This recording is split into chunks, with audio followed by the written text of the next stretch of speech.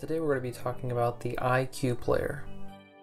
This was an obscure Nintendo console only released in China. The purpose of the iQue player was to break into the Chinese gaming market, which for the longest time had a strict ban on video game consoles. As such, piracy was very high. Nintendo tried to combat this with the iQue player released in 2003. The way this was accomplished was by making people go to kiosks known as iQue depots to download the games. Originally, the iQue player was being designed to play all of Nintendo's previous consoles, from the NES, Super Nintendo, and the Nintendo 64. However, at some point in development, they decided to focus solely on the Nintendo 64. So on November 17, 2003, Nintendo, under the brand of iQue, released the iQue player in mainland China. The controller you see is also the console. It's an all-in-one device. Additional accessories were the multiplayer box, which allowed for 4 players. They also sold multiplayer controllers separately. Those controllers were similar but could not be used as individual consoles. Included with the console was the iQue card. This came preloaded with Dr. Mario 64, a smart choice in my opinion for a pack-in title. And obviously this is the best-selling title. Alongside Dr. Mario 64, there were 4 other games at launch: Star Fox 64, Super Mario 64, Wave Race 64, and The Legend of Zelda: Ocarina of Time. Now I have to say that's one hell of a lineup to start out with, especially at launch. Even though over here in the States we had the GameCube and we're playing games like Luigi's Mansion, Pikmin, Super Mario Sunshine, Super Smash Bros. Melee, and many other classics. To the casual person in China, this is an amazing lineup to start out with. With Ocarina of Time and Super Mario 64, they got 2 of the greatest N64 games right off the bat. But it wouldn't be long because that next month, they got Mario Kart 64.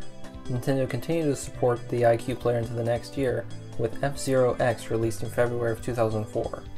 The next month, Yoshi's Story released.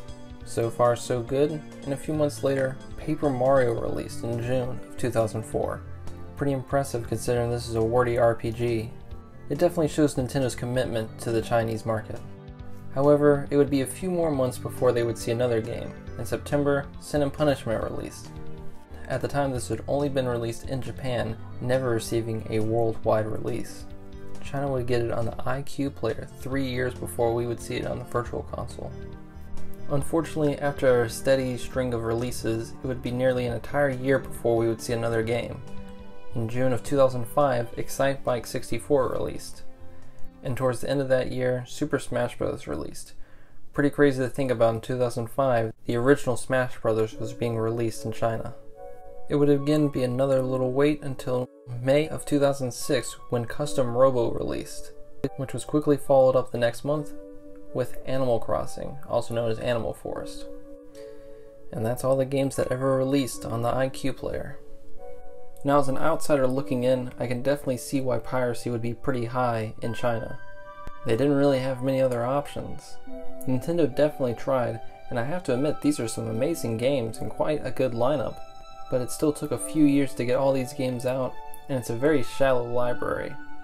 But it must have sold pretty well because in 2009, Nintendo announced iQue at Home. This allowed people to download games from their computer at home. Remember, this is 3 years after the most recent game released. You'd probably be expecting another game release, but nothing ever happened. The system would just kind of exist for the next few years until October of 2016 when it was announced that iQue at Home would be discontinued that year. And over time, it would be eventually phased out until 2018. And that was pretty much it for the iQue player. There was one game that was announced, that is The Legend of Zelda: Majora's Mask. It appears on the back of the box of the iQue player, but is the one game that they never did release. Pretty disappointing for all those Chinese Zelda fans. But I mean, come on, they probably had already pirated it back in 2002 anyway. As for the iQue player, I have to say it's an interesting piece of history.